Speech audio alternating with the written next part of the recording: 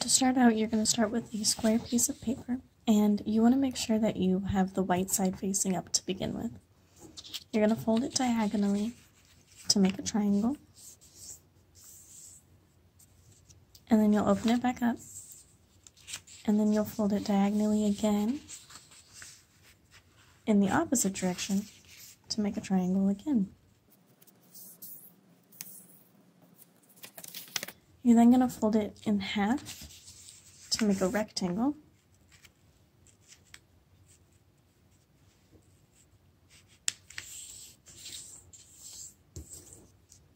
Open it back up, and then you're going to fold it in half again to make another rectangle. And then crease. I added lines to where the creases are so that it's easier to see. Next, you're going to start to bring each corner into the middle. If you put your forefinger and thumb here on either side of the line, and your middle finger on the back right here, it's easiest to just bring it in like this, and then you bring it down here, and you fold this down, and it makes a perfect little square. Again, I drew lines on the creases so that it's easier to see. You're going to make sure that your flappy part is down facing your torso. You're going to take this corner and fold it into the middle. You're going to take the other corner and fold it into the middle. You're then going to flip it over and take this corner here and fold it into the middle.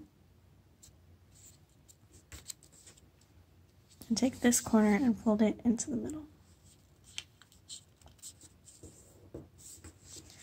You should now have what looks like a kite.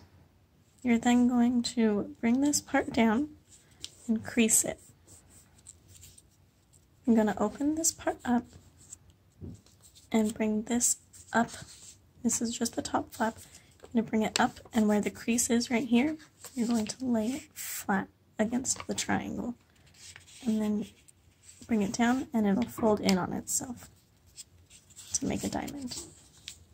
Now you flip it over and repeat. So you open this up, you bring this up to the crease. Once you have that, you want to make sure that the slit part is facing you, not this part. And you're going to fold into the center. You're going to repeat, and then flip it over.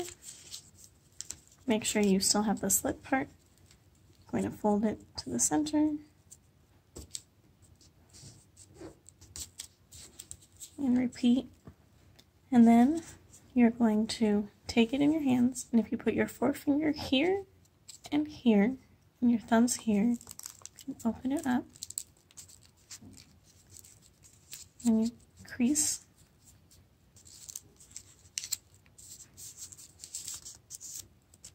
And it kind of looks like an animal. It looks like these are the ears, and this is the face. And then you will fold this part up,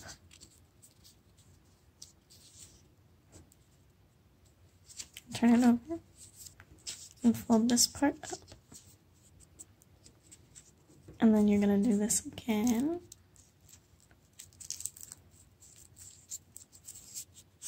And it'll be flat. And you take this, you pull down gently, and then you crease this part here. Take this side and you pull it down gently. You crease. You decide which side you want the head to be on. You take it, you fold it down